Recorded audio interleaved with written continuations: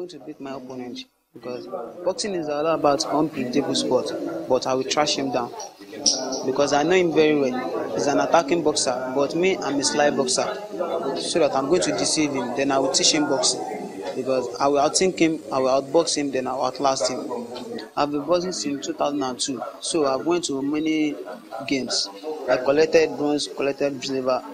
This tournament that we did last 2012 festival, I collected bronze at 64 kg. When I watch filming bouts at home, I feel like them, to be like them.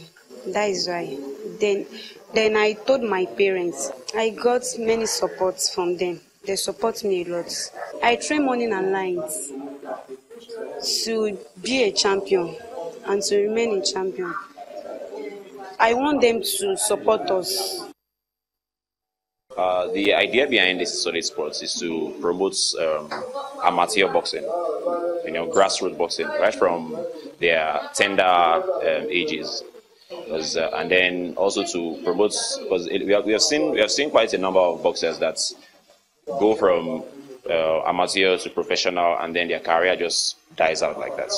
That's what we are trying to avoid now. We're trying to put amateur boxers into limelight just before they become professionals.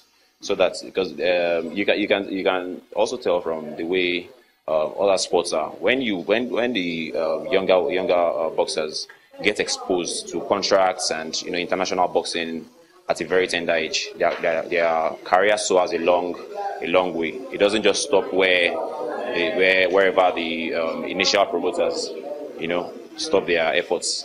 So exposing them at these tender ages and the fresh when their careers are still very fresh, exposing them at this stage really helps them go a longer way in their career. I've conducted a couple of documentaries on boxers. We've seen them in training sessions. We've seen them in their daily routines at home, at school, the gym. We've seen them spar, and I can tell you that they are going to wow us during this exhibition.